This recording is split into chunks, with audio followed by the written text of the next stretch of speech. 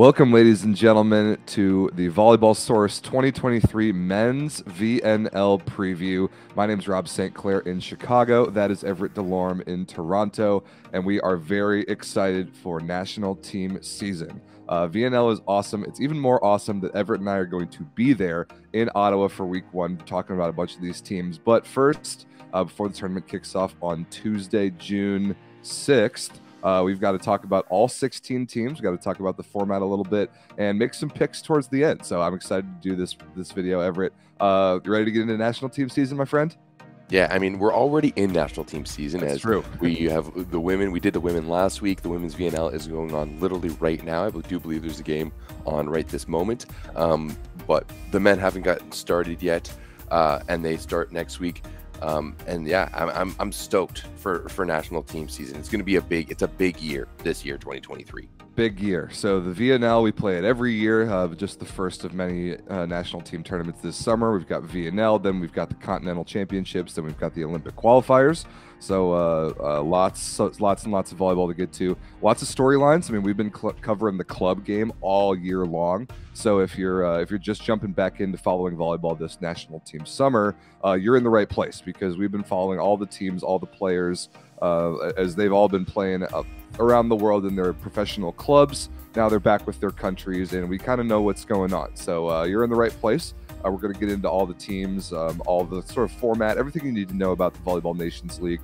Let's start with who the teams are. Everett, take it away for that. All right, the Volleyball Nations League is made up of 16 teams that are going to be competing over the next month and a half. And now we have core teams, so those are the main teams who are always in the tournament. Those are the teams who have the money to pay. They have TV rights. They host, amongst other things. And then you have the challenger teams, the teams who are always on the bubble to get relegated. Just like Cuba came up through the Volleyball Challenger Cup last year and will have to do again next year. These teams are, not really that safe. So the core teams are as follows: Argentina, Brazil, France, Germany, Iran, Italy, Japan, Poland, Serbia, and the USA. Now, it goes without saying, those are some of the biggest teams in the sport, so it kind of makes sense why they are the core teams, unlike some of the teams that we see on the women's side, not naming any names. Korea. The challenger teams go as follow: Bulgaria, Canada, China, Cuba, who came up, as I said, through the Volleyball Challenger Cup last year, the Netherlands, and Slovenia. Now, the bottom ranked team of those challenger teams will go down to compete in the Volleyball Challenger Cup, just like Australia had to do last year. And the winner of that Volleyball Challenger Cup will be promoted into the 2024 edition of the Volleyball Nations League. And to get into the Volleyball Challenger Cup, every zone has their own qualification tournament for that as well. So it is quite an extensive process to get your way into the Volleyball Nations League. So for the schedule of the 2023 Volleyball Nations League, we have first what's called the preliminary round, where sort of the regular season, if you will. That consists of 3 weeks of preliminary round play. Week 1 is June 6th through 11th. Week 2 is June 20th through the 25th. Week 3 is July 4th through the 9th. And the way the preliminary round works is each of those weeks, the 16 teams in the field will be split up into 2 groups that go to 2 different places in the world. So 8 teams to each of 2 spots. Week 1 will be going to Ottawa, Canada, including Everett and myself. We will be there. Also in Nagoya, Japan, which is hosting week 1 of the women's. Going to keep that going for week 1 of the men's. Week 2, we're all European in Rotterdam, the Netherlands, and Orléans in France. Week 3, finally, the VNL returns to the United States in Anaheim, California, and also back to the Philippines in Pasay City. So that's the 6 sites for the preliminary round. Each of those weeks runs from a Tuesday to a Sunday. So that is 6 days in each site. And of those 6 days, every team that goes to each site will play 4 matches in 6 days. So in total, every team will play 12 preliminary round matches. After the preliminary round, the top 8 ranked teams will advance to the finals, and we'll talk about that in a second. But it's worth pointing out that each team only plays 12 matches, although there are 16 teams in the tournament. So every team will play 12 other teams, but there will be 3 teams that each team does not play. So it's always interesting to see who gets what draw and who they get to play versus who they don't get to play. Also, of the 8 teams that are there at each site that week, you're not guaranteed to play all of them. You're only going to play 4 matches each week, so it's not really, I wouldn't say it's accurate to call it a pool. It's just sort of a group of teams that are in one spot. So you play 4 matches in 6 days every week, then you have a week off to travel to the next preliminary round site. Do that for 3 weeks, and then we move on to the finals. Oh, Rob pulling out the French there with the Orléans. Not bad, not bad. Well, like he said, the finals are going to be going down July 19th through the 23rd in Gdansk, Poland, in the beautiful Ergo Arena. Might be one of the best venues we have for volleyball. I absolutely love it. Now, this is going to be an 8-team single elimination bracket, so you need to qualify in the top 8 of the 16 teams to qualify for the finals. Now, last year, the way they did it is if you were the host team, so it would be Poland this year, if you finished in the top 8, you would automatically get that number 1 seed, and if you finished anywhere outside of the top 8, you would get the 8th seed. This year, they're not doing it that way. If you're finishing anywhere within the top 8, you're going to hold your seed. So if you finish 3rd, you finish 3rd.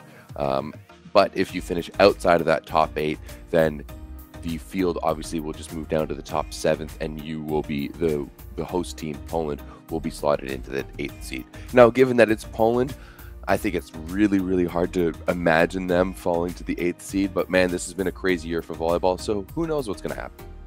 Okay, as for where to watch every match of the 2023 Volleyball Nations League, it is on volleyballworld.tv. Volleyball World's over-the-top streaming platform. I think it's about 3 years old by now. Its debut when the VNL was in the bubble in Italy in 2021. This is as much as we make fun of Volleyball World and Volleyball World TV, this is actually a pretty good platform. It's all in one place, live and on demand. There are a handful of promo codes as well floating out there, so join the Volleyball Source Discord. The link is in the description. We could potentially help you out with getting a little discount, but it's worth the money to pay a little bit a month for Volleyball World TV to watch every single match of the tournament. Now, as I mentioned a little bit earlier, 2023 is a big year in the volleyball calendar, and VNL is just the first of such events. And the calendar is jam-packed because, of course, we got the VNL over the next month and a half. Then you're going to have the Continental Championships later on at the end of the summer. And then at the end of September, we're going to be seeing the Olympic qualification tournament. So those teams who win their pools are going to get a direct bid into the Olympics into Paris for 2024. Yeah, and that's kind of how we look at basically every VNL summer. Is there's always kind of something else that we're looking forward to later in the summer that might be a little bit more significant than the VNL in terms of like winning the tournament. But we got to keep in mind now, with the way that the world ranking point system has changed, it's no longer about how you finish in tournaments that determines your world ranking. It's the result of every single match. So every single match, won and lost, it depends on the result, the set score, your world ranking, your opponent's world ranking. The world ranking movement is going to change every single day of the VNL. And like Everett said, like you have to win your pool at the Olympic qualifier, or top 2 in your pool of 8 at the Olympic qualifiers later this year. If you don't qualify that way, the remaining 5 Olympic berths will go to straight up the 5 highest ranked teams in the world at the end of the 2024 VNL. And so that's why the world ranking points really matter every match on the line. So you can't necessarily roll out your B team for every single match this tournament. You've got to kind of toe a line between giving your superstar players some rest, who just finished their club seasons like 2 weeks ago, versus playing good enough volleyball to 1, qualify for the VNL finals, try to win the tournament, and 2, keep your world ranking decently high. Now, the way the teams are going to manage these roster situations and trying to figure out, do they want to get some of the younger players in, or do they want to go for the wins, for the points, and obviously make it to the playoffs, is there's a 30-person roster that they nominate at the beginning of the VNL. So all teams have designated 30 athletes that they can pick and choose from over the course of the next 3 events. Leading up to each of those events, they're going to have to pick a 14-person roster, and those 14 athletes are going to be the only ones available for those games and those matches. So it really comes down to the coaches. Are you going to go with like a little bit more of a younger squad, work on a little bit of development, get some of the rest from your better players who have been playing during a long club season, or you're going to go for the win and the points because that's what you guys want. So it really depends on each team and each coach and each federation to see how they really want to manage that situation. Yeah, and some of these teams have started to be kind of consistent year over year with how their strategies go. Like some teams always send a B team week 1. Some teams always send an A team the entire tournament. Some teams give their star players the entire VNL off. Like it always kind of depends. And like we said, you got to toe that line between having success in the tournament, winning matches to keep your world ranking high, but trying to give some of your important players, maybe some of your older players, a little bit of a break because, like Everett said, they've had a very long club season. There's only so many swings or so many jumps that their bodies can take, and of course, God forbid, we give our athletes an off season in this sport. No, never in volleyball, right? Ridiculous. All year round. One thing important to note too about the VNL is that there is a mandate on how many of the athletes from last year that they have to return. So you can't just keep off your stars off the roster. You have to feature a certain amount of your athletes from the previous year. And again, some teams, their teams will look very familiar this year versus if you watched last year. And some teams will not. Some teams will look brand new. There'll be a bunch of new young names.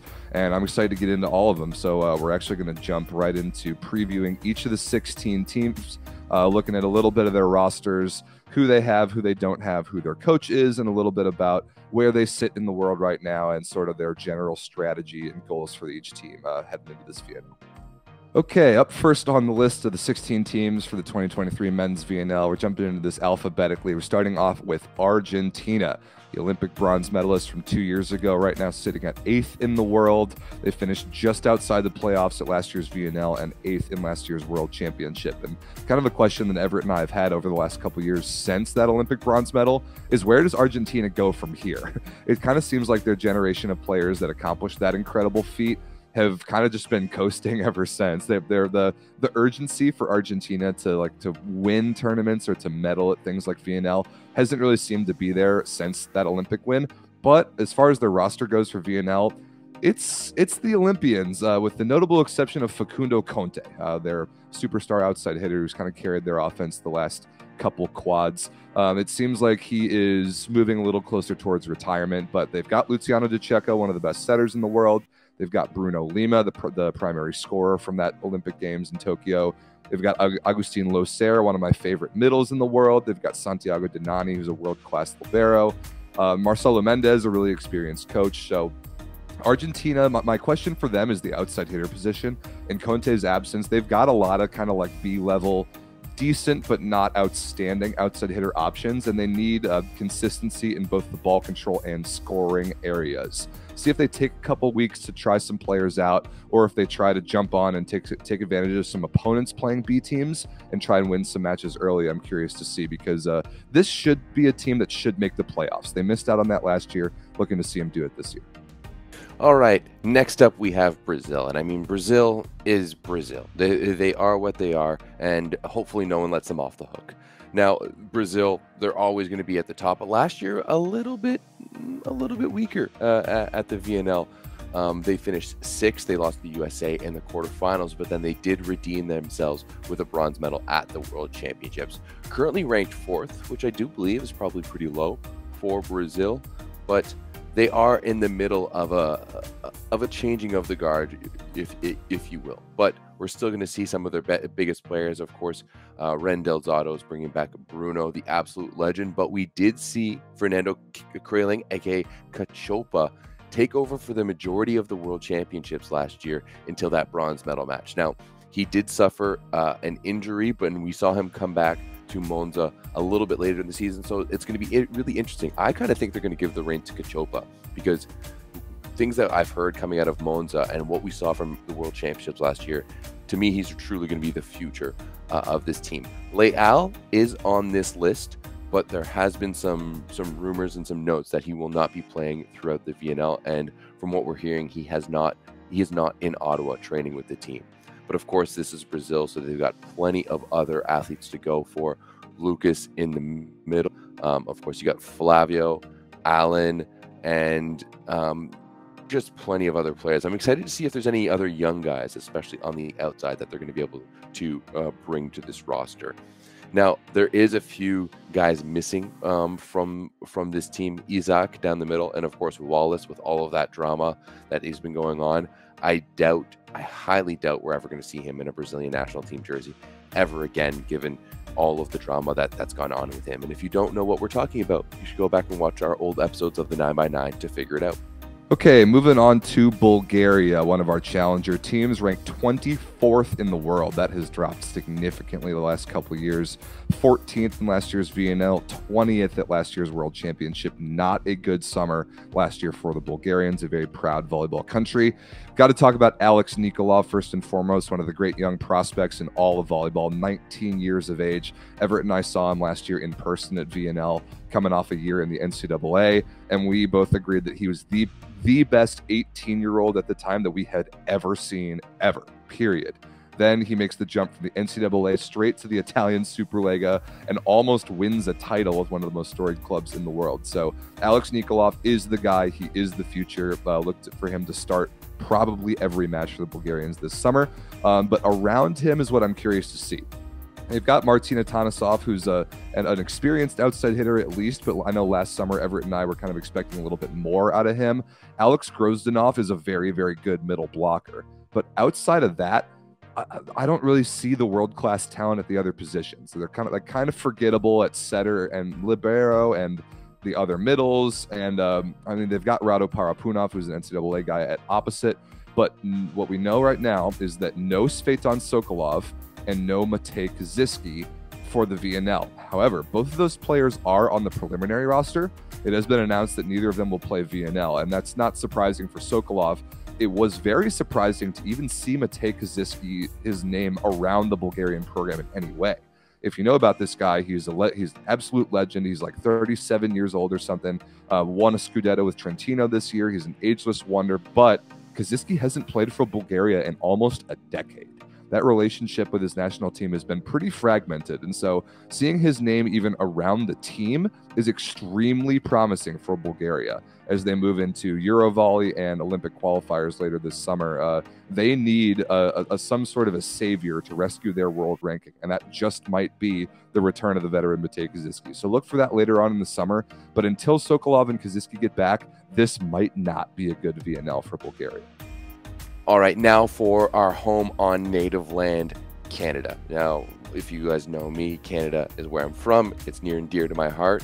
So this year is going to be interesting. Last year was definitely one of our worst years internationally in probably a decade, in well over a decade. 15th in the VNL, just outside of that relegation spot, ahead of Australia, and then 17th at the World Championships, not even making it out of pools. Currently ranked 16th in the world, and this year it's going to be difficult still. There is the new head coach Tuomas Semiodvuho coming in, who is fresh off a Champions League with Zaksa, so it's going to be interesting to see what kind of impact he can have on this team. There are some notable exclusions. I mean, Siobhan Vernon Evans, I don't think he's ever going to play for the national team again. He didn't answer the call last year, and I didn't expect him to this year either. I was kind of expecting Blair Band to be back on this roster, but it looks like he might be done with the national team as well after rehabbing an injury last year and throughout most of the season with Friedrichshafen. Also notable, who isn't on this list, is Stephen Marshall, who we saw play libero for the national team at the World Championships.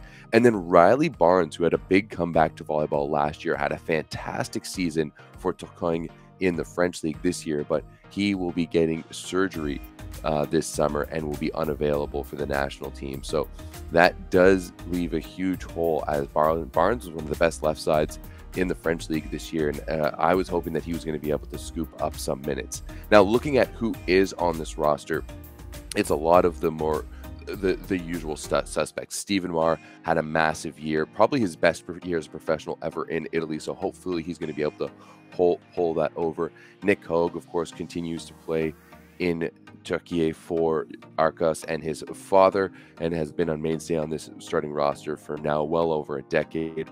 Arthur Schwartz is going to be filling in the opposite role this year, and it's going to be the first time for the Maple Volleys that we see him over there, so that's going to be a lot of fun. Eric Lepke is on this list. As far as I know, I'm pretty sure he's not going to be playing week number 1. He contracted some sort of infection late in the season with Toronto and has played very sparingly, and I know up until like last week he was still in Minnesota with his wife and son, so I doubt we would see him in Ottawa for week number 1. And then of course the setters, we're going to see that 3-setter head-to-head between Blankenau, Epp, and Brett Walsh this summer, so it's going to be interesting to see which direction Semir Vuo goes with, considering he doesn't really know the team that well and had only really joined them last week after winning the Champions League with Zaxa. So I think Canada is really going to have to push hard to especially beat some of those challenger teams to make sure that they stay in the VNL and to get prepared for the Continental Championships and of course the Olympic qualifiers later on this summer. Moving on to China, a challenger team on the men's side, despite being a core team on the women's side, ranked 26th in the world, 13th at last year's VNL, but dead last at last year's World Championship. They were quite bad. They produced at one of Everett's all-time great lines, and you just got 3-donged by a team that lost to Denmark. Absolutely fantastic. They did pull like one of the all-time craziest upsets last year in the VNL, beating Brazil 3-0 in Brazil. But then they got gifted a free win by a forfeit against Germany, which was kind of controversial. And for that reason alone, they were out of the relegation conversation. But they're China's firmly in relegation conversation this year. We did see Zhang Jingyin at the outside last year totally break out. He was legitimately outstanding and actually went to the Polish Plusliga for half of this club season. So that's a name to watch. Also, Jiang Chuan is back after a couple years off at opposite. So that's 2 pretty legitimate arms for China. But that's it. There's nothing else going on for this team. They will go as far as those 2 players can carry them. They are firmly in the relegation conversation for this year. Do we even have to talk about these guys? I don't want to fuel Ronnie any more than we have to. All right. In all seriousness, welcome back, Cuba, back to the Volleyball Nations League. It's been a while since they've been at this level. They qualified for the VNL last year through the Volleyball Challenger Cup, and then followed that up with a 14th place finish at the World Championships. They're currently ranked 12th in the world, although that to me is just based off the new ranking model, because all they did last year was beat up on teams like Mexico, Puerto Rico, the other B teams from Norseca, and then Qatar. They didn't get any notable wins, but hey, sometimes it helps not being in VNL when not losing games means you're going to move up. For Cuba, though, it is going to be, I do think, in all seriousness, I don't think they're going to get relegated. I think they're going to have a pretty good tournament. I think this might be one of the most skilled rosters we see, especially in the outside position. You've got Marlon Yant, Miguel Lopez, and Osnel Melgarejo all coming back on the left side. 3 different guys who can give you very different looks. Of course, Lopez might be the best server in the world. Melgarejo is, I think he's kind of the cornerstone of this Cuban team. He passes well. He hits good out of system. He's really, really solid. And of course, Marlon Yant. When Yant Arena wants to go off, he can absolutely be super dynamic. The one position that they do have issues, though, is going to be that setting position. So we'll see how Goida is able to work with this roster. Probably a lot of high balls. The one big question mark is going to be Robert Landy Simon. He is on the roster, but from everything we're hearing, he's not going to be playing VNL at all to kind of work some new things in. All in all, I'm not going to lie, I'm kind of excited to see Cuba back in the VNL. They're one of the most storied countries in the world when it comes to indoor men's volleyball, and they deserve to be there. I just hope they lose on night 1. All right, coming up next, we have the reigning champions of France, ranked 3rd in the world. They won Olympic gold in 2021. They followed that up with VNL gold in 2022, but then lost an incredible match to Italy in the quarterfinal of the World Championship to finish 5th. Notable players on the roster, all of them. Notable exclusions, None of them. Every single French volleyball player you can imagine is at Andrea Gianni's disposal for this summer. How will he use them is a question. Because last year in Gianni's first summer with France, he rolled out a lot of the big guns first week. We saw him in Ottawa last year. They rolled out most of the Olympians and were very, very good throughout the preliminary round, and then kept kind of that momentum going to end up winning the tournament. But what we know right now is week one, France is going to Japan this year, not Ottawa, and bringing a strong B team at best. A very different strategy from what we can see so far for Gianni for this VNL. We will see kind of how France's new prospects look, because we don't really know that much about them. Like past the 14 Olympians and maybe a couple guys that worked in last summer, we don't know that much about the French development program and sort of the next guys up, at least in terms of national team play. So I'm actually kind of excited to see some of those new prospects. But you better believe when it comes to the VNL finals, France will get there. They will roll out the Olympians at that point, and they will be a threat to win the tournament again. All right, next up we have Germany, and Germany currently ranked 17th in the world. They finished 12th at the VNL last year, but if you remember from Ottawa, they actually went 4-0 in that first week and then just dropped all of their matches after that, and then followed that up with a 15th at the World Championships. It's pretty much the exact same roster that we saw last year. Weber, Anton Brem is going to be joining. Last year he was injured and wasn't available. Johannes Tilly, Lucas Kampa, two guys who are available to run that offense, and Lucas Massa is going to be playing in the middle. We saw him try to play on the right side last year, this past year for Lunenburg. I don't think it really worked out that well, but last year he impressed Rob and I both quite a bit down in the middle. The big explosion, of course, is Grosjean, but I'm not entirely sure we're ever going to see him in a German national team jersey ever again. I know coach Michael Winiarski of Poland is really going to want to improve on their VNL and bring a little bit more consistency from last year's result.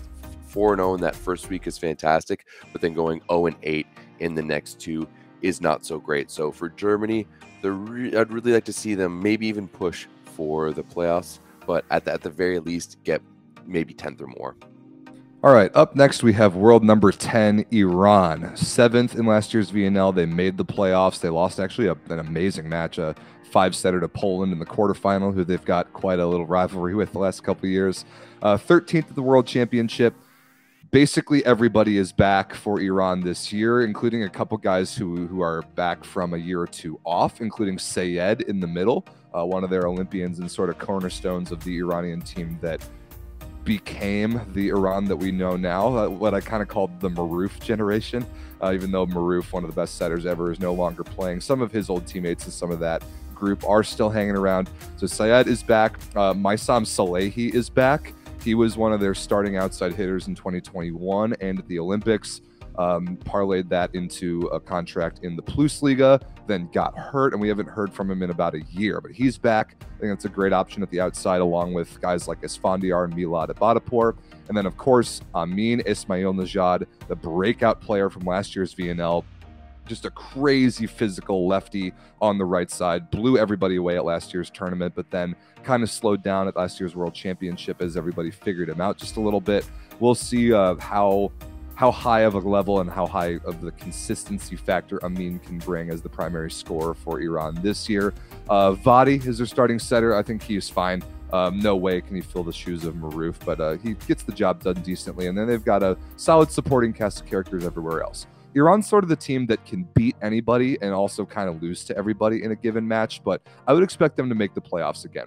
They've got the consistent all-around talent and the couple guys with experience playing club outside of Iran that bring a relatively high level for the most part in the VNL. So I expect them to make the playoffs again, but if they were to win a game in the finals, that would be a pleasant surprise. Now, next up we have Italy, and Italy, what can we say? One of the best teams in the world, especially right now. Last year, we did get to see them in Ottawa. Unfortunately, won't be the same this year. Loved watching them play, loved watching them practice. They're so skilled. They finished 4th at the VNL last year, just outside of the medals, but of course, made everything better by making that fantastic run all the way to the finals and winning the World Championships last year. They're the current world champions and European champions, and will remain so until the end of the summer. Now, no notable exclusions here for Fernando Di Giorgi.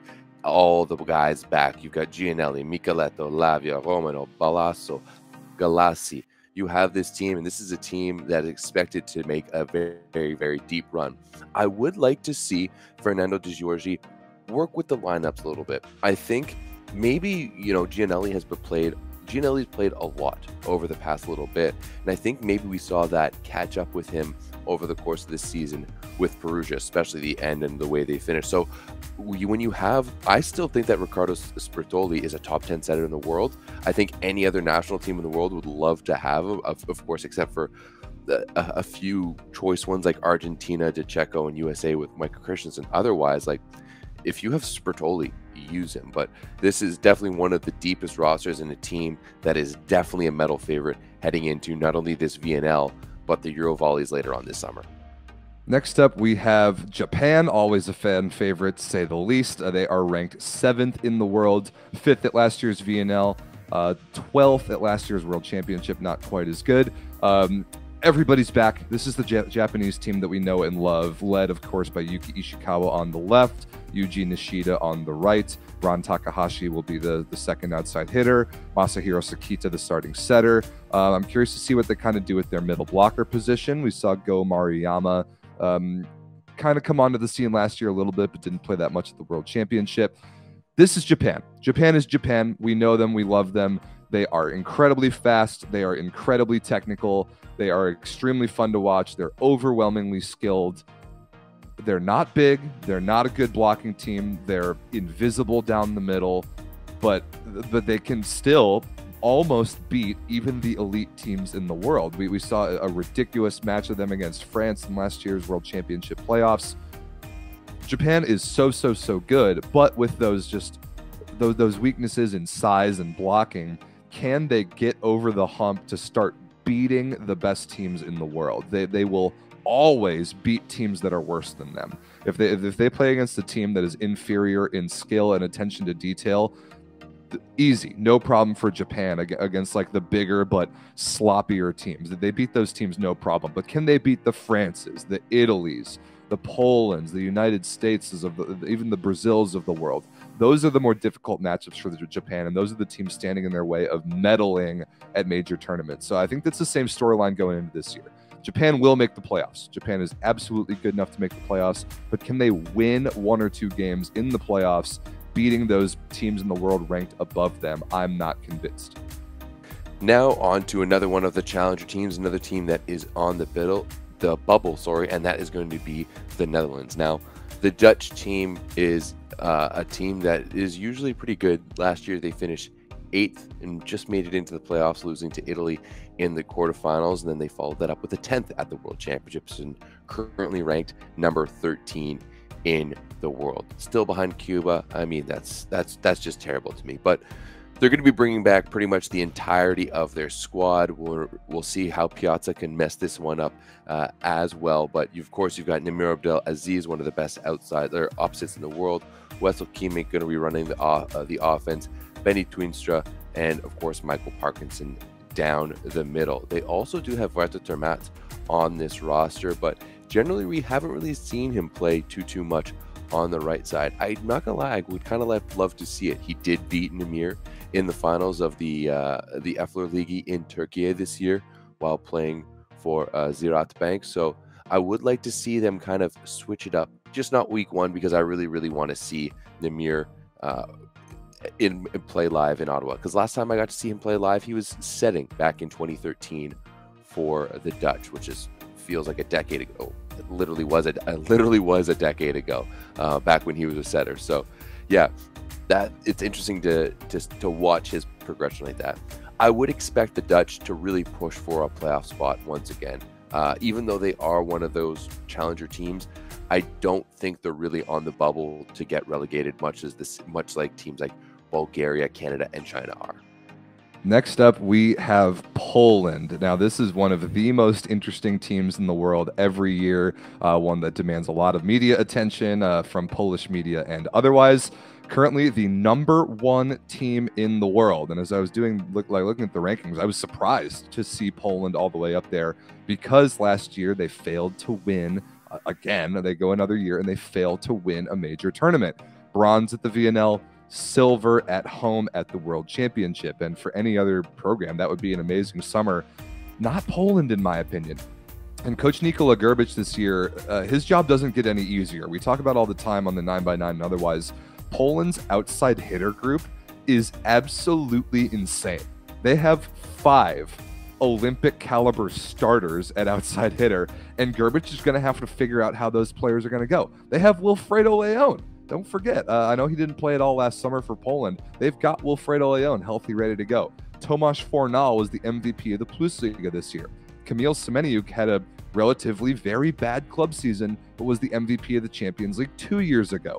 Bartosz Bednarz looked like one of the best players in the world the last 2 or 3 months, and Alexander Śliwka is one of the most unique, and I would probably say most important players on the Polish team. So their outside hitter position alone is going to be fascinating to see what Grbic does. Everywhere else, they've got the usual suspects. Bartosz Kurek is back on the right. They've got some options behind him. Marcin Janusz is back at setter. They've got a couple options behind him. Jakub Kochanowski, Mateusz Biniak in the middles. They've got some options there. I would really like to see Jakub Popivczak be the primary libero this year. I would like to see him start to phase Paweł Zatorski out. Both are great options. The only notable exclusion, as you can see there, no Fabian Žižka at setter. Thank goodness. I'm sick of watching this guy set. I know Grbic was thrilled to be able to leave him off the roster. How does Poland attack this summer? What rosters do they bring? Last year, week 1, they brought a very strong B team. It looks like they'll do the same going to Japan week 1 this year. Poland needs to win a tournament. Poland is going to play the VNL. They're going to play Eurovolley. They're going to go to the Olympic qualifiers. Poland needs to win. Poland needs to win a major tournament just to kind of answer some of the questions of their fan base, answer some of the questions of their media in their country. One of the great volleyball countries in the world, but for some reason just can't figure it out when their backs are against the wall in a medal round of a tournament. They've continuously come up short in things like VNL and Eurovolley, and they're going to get a chance this year to right the ship. And Grbic does not have an easy job in roster choices, but he has the talent to win everything Poland plays. Fascinated to see how they do this year.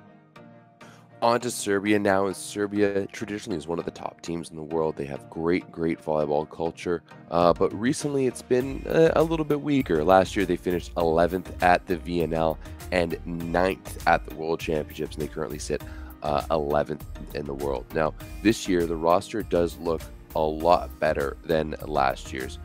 You're going to see Kovacevic, Ivovic, and Luberic all on this roster. Even Alexander Antanasievich is back there, as well as the twin towers of Podgaskinen and Lisniak down the middle. Although Lisniak, he did have surgery, or he was injured at the end of the season for Trento and did not play in the Scudetto finals. So it's going to be interesting to see if he's going to be a part of this team. A few exclusions they have, and I think the biggest one is going to be definitely their setter, Jovovic, who is going to fill in as the starting setter for this roster. It'll be interesting to see. Of course, one of the guys that we will dearly miss, and one of the guys that we're going to miss reading out his stat line, is Dusan Petkovic. He's been a mainstay for Serbia over the past few years, and we've seen him a lot in Ottawa over a number of the years. But unfortunately, he won't be there. And then Pekovic, their libero, won't be there either. So it's really interesting for Serbia. They've got some of the bigger names on the roster, but some of their key pieces, Jovovic and Pekovic, who really stabilize things for them, aren't going to be available at all throughout this competition. So where Serbia is going to land is a really big question mark for me. But without these guys, I don't know if they have a shot at the playoffs. I'm not sure they do, especially with some of the other that we're seeing, some of these other rosters. I'm going to do 2 in a row here now to set up Rob to the USA last, and now we have Slovenia. Slovenia currently ranked 9th in the world. They finished 10th in the VNL last year on the outside of the playoffs, but of course, getting to host the World Championships just really reinvigorated the squad and maybe gave them a little bit of advantage last fall, where they ended up going all the way to the semifinals and finishing 4th, just off of the podium. Now, we keep on thinking it's going to be the last breath for this golden generation of Slovenian volleyball that's won countless European medals and really helped elevate the level of Slovenia. I mean, I remember back in 2012 when they were losing to Slovakia and couldn't even get into what was then the World League. Now, when you look at this roster, it's all the notable suspects. You got Tonchek Stern, you got Paying down the middle, Kozmernik, Jabul, Earnout, of course, the Rock Mozic, and Gregor Ropet running this offense.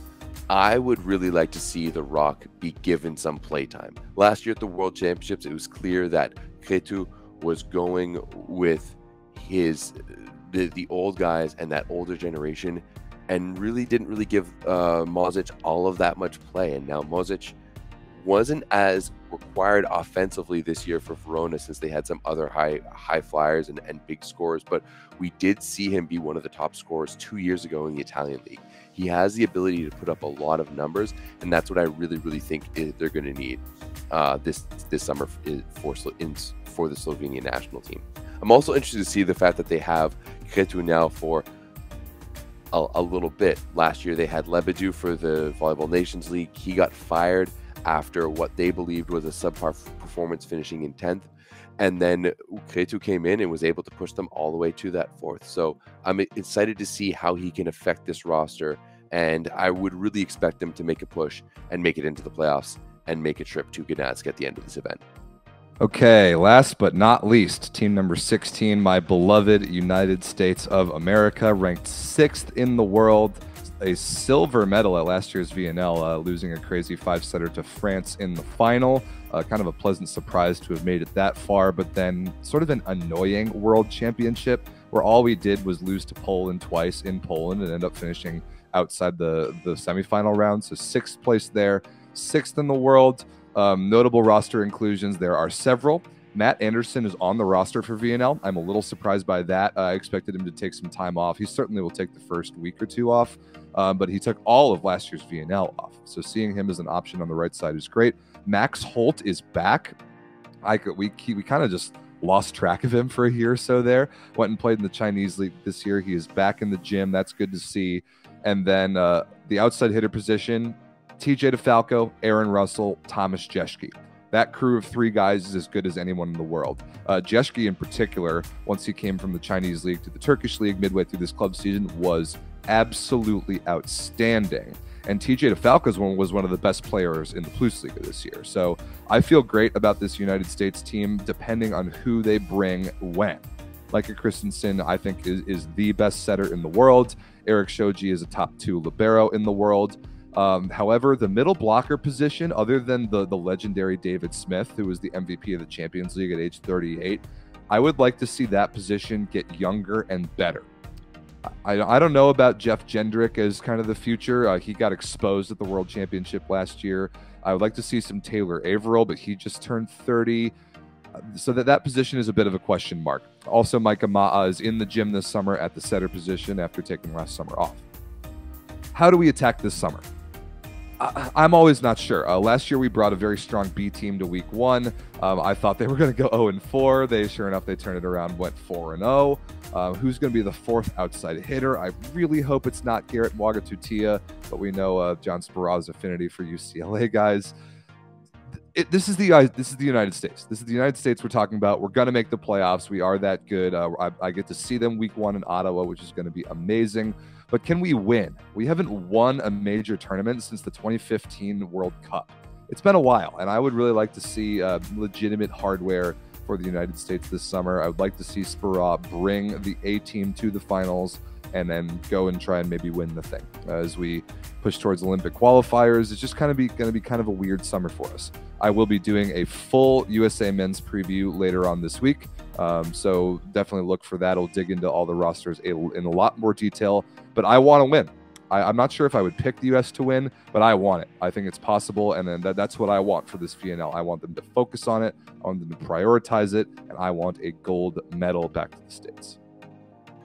All right, now we're going to discuss a few different things. Pick our winners, maybe an MVP, talk about some of the new players and stuff like that. And Rob, I think we should pick our winners first and foremost. So I think you should get us kicked off here. Who are you picking to win this event? I've got to repeat. I'm gonna go ahead and pick France. Yeah, I've got to repeat with France. I'm interested to see If Gianni goes with less of a roster throughout the preliminary round, that might hurt their seed going into the finals. But that just sets them up to just run train through a difficult bracket with an Olympic gold medal squad. Like, at their best, France is so hard to beat, man. Ngapet, Clevenot, Patry, Brizard, like Chinese, Legoff, and Grebenikov. Like, that starting seven is nearly unbeatable as long as they don't go out too hard the couple nights before. When they get to the finals in Poland, and they will, I think France is incredibly dangerous. I think they know what it takes to have success in major events, and I've got the repeat. For me, I'm going with Poland. I mean, I know I can. Really? You think they get it done? You think they figure it out? I really hope they do, for their sake. You know, I think it would be good for volleyball for Poland to win a VNL. And I mean, with this roster, I think they just have so much talent. It would be so hard. Not so hard, but it would just. I just think that they can do it. I really hope that Grbić is able to manage this squad and manage all of the different egos. I don't think there's any enormous egos on it, but I think Poland, which might have the most media scrutiny of any volleyball country, especially right now, I think this team is really going to have to band together and enable to perform. So how he picks this roster and how they go are down the stretch, I really think is going to affect them, because let's be honest, not as many teams have 5 quality outsides, like you said, and 2 world-class opposites. Like, literally, you can't find a hole in this roster. No, so I think they're going to be. I think they're going to be a little bit healthier and a little bit fresher once it comes to the end of the season. So this is why I continue to pick Poland, and I think they're going to win. Okay, yeah, well, maybe they figure it out. So in that same vein, pick an MVP. If Poland wins, who's their MVP? I think Bartosz Kurek is going to be their MVP. I think one of the outsides. Interesting. No, not one of the outsides, because I think that they love feeding Kurek when he's there. He's just such a pure scorer, and I really think that he's going to put up some big numbers for them, especially in the finals once they make it there at home and everything. So I think Bartosz Kurek is going to be the MVP for Poland in this 2023 VNL. How about you? Who are you going for MVP? If France wins, I've got Jean Patry. I'm still kind of on the take that I think Patry should have been the MVP of the Olympics. I think he was so good in the playoffs in that event. That I think he deserved that MVP nod. I think it's time that he gets that sort of recognition. I think that he kind of flies under the radar because of the way that he plays. He's not as flashy and like as sexy of a play style guy as like an Ngapet or like some of the other French guys that are really just visibly special to watch. Patry is just so rock steady. He hits great high shots. He doesn't make errors. He doesn't bring the ball down into the meat of the block. He's a good blocker, a good server. I think it's time for Patry to get the recognition he deserves. I think if France wins, he's going to be a big part of it. All right. Fair enough. Now, next up, who do you think the breakout player of this tournament is going to be? Who do you think is going to be known across the board once the VNL is done? Man, this is always a toss-up because inevitably every single VNL there is a player that comes out of absolutely nowhere that nobody knows, nobody expects, and ends up blowing the world away. And last year it was Amin for Iran for sure. He came out of absolutely nowhere and took the world by storm the first couple weeks of the tournament. I'm going back with Iran, and I don't know if this totally counts as a breakout player because he's played before, but as I was saying in the Iran team preview, I think Maysam Salehi is going to have a big summer. I think it counts as a breakout player in my opinion because everybody's forgotten about him. He hasn't played volleyball in like a year, but he was so good in 2021 and at the Olympics that he immediately got a spot on a playoff team in Olsztyn in the Plusliga before hurting his shoulder. Like that's a big jump for an Iranian guy to go from, playing in country to playing in the Plusliga. Really only Milad Ibadapur had done that. And he's big. He's an outstanding ball controller. He's got a great arm. He hits the ball high. He's really good out of the pipe. Like he doesn't really have any weaknesses. And I think that it counts as a breakout guy because we have forgotten about him because he hasn't played in like a year and a half. So Maysam Salehi of Iran is my pick. I'll look out for that guy at their outside spot. All right, fair enough. It'll be interesting to see if he can get some playing time this year for Iran. Now, for me, I picked a guy who unfortunately isn't on the week 1 roster, but is a guy who we saw play for Paris earlier this year and then switch over to Toronto. I think Ibrahim Lawani is really one of the future guys for France. He's so long. He has so many shots. He's just a pure talent, and there's still a lot of ways to go with him. You know, we saw him playing with maybe subpar teams, if you will. I know Paris was all right this year, in Toronto just barely staved off relegation in the Italian league. But I think if you get Lawani with the likes of Brizard and Toniutti, perhaps, then man, like, what can be done with a talent like that? So if he does make the roster, I expect him to turn a lot of heads. Yeah, he did. I mean, he in that brief maybe month and a half in the Italian league, he kind of exploded. It was very impressive. A kid that we didn't know anything about and was putting up like 8 points per set there for a while, which was nuts. So yeah, I hope to see him too. I think that'd be really cool. Yeah, all right, I'd love to see that. Last but not least, Everett, of the 6 challenger teams, who gets relegated? This is going to be a bit of a spicy summer, especially for one of the two of us. Yeah, oh yeah, absolutely. I mean, I absolutely know that Canada's on the hot seat. You know, we finished 15th last year, didn't make it out of pools at the World Championships. So this is definitely a redemption summer for Team Canada. And it's really going to see, this really depends on A, how healthy we are, and B, what are some of the young guys who are going to be coming up who can put their mark on it. Now I'm going to do a Team Canada preview in the next coming days. We're going to have to figure out when with everything going on. But I don't think Canada's going to get relegated. I think it's going to be Bulgaria. Other than Alex Nikolov, I really don't see this team having that much success and that much talent. I was just reading through a post done by Svetan Sokolov in terms of how he views the national team and how it's working. It just seems that there's so much dysfunction right now within the ranks of Bulgarian volleyball, and I don't think that Nikolov is going to be able to make that much of a difference. And I think so many coaches and teams and athletes watched Nikolov really struggle in serve receive this year for Lube, and there's no way that they can put him on the right side like Lube did, and I think they're really going to target him. So for me, I think Bulgaria is going to get relegated. How about you? Who's your pick? I could definitely see Bulgaria. For them, for me, it was between Bulgaria and China, and I'm going to pick China. China, they totally dodged a bullet last year. Like I said, they got a random, like, gifted forfeit win against Germany, and then they didn't really have to worry about relegation the rest of the summer. But at the World Championship, they were bad, like the worst team in the tournament, like worse than Qatar, like way worse than Mexico. Like they were terrible at the World Championship. And even if Zhang Xuan comes back, I don't see it. I think the weakness at, like, they're a terrible reception team. They have nobody in the middle. They have nobody at second outside or setter or libero. I am not impressed by China. I don't see a game on their schedule where I would pick them to win. Yeah, fair enough. I could see that as well for China.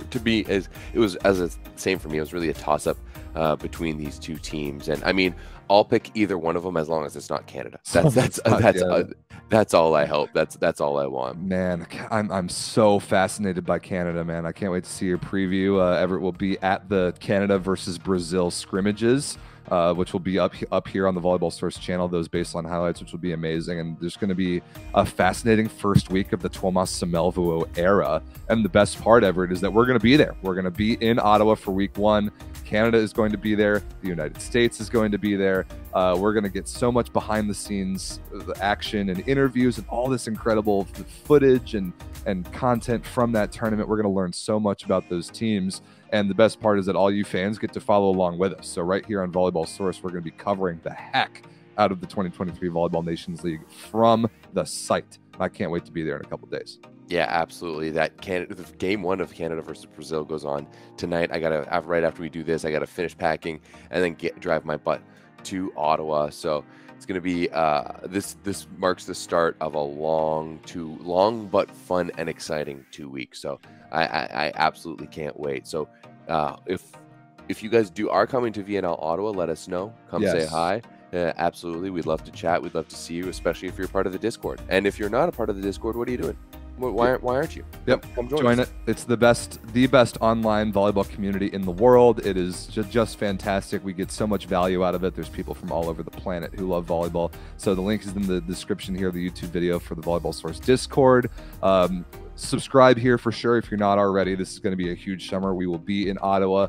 I've got the USA men's preview coming out very soon. Everett will do a Canadian men's preview. Going to have the highlights and the hitting lines videos from those Brazil scrimmages. Then we will be on site in Ottawa Monday.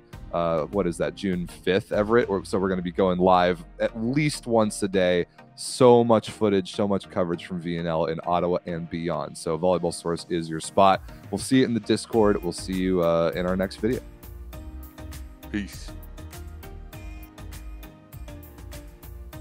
Nice. Nice.